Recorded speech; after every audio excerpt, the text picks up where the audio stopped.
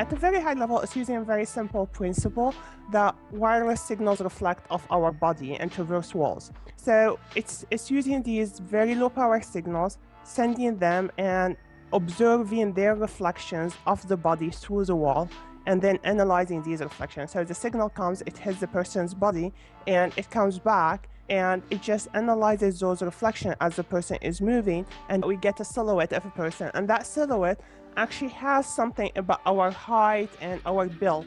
And also different people, like some people show round structure, some people show more elongated structure depending on the bone structures in their body and the structure of their body. So that is enough to distinguish between people.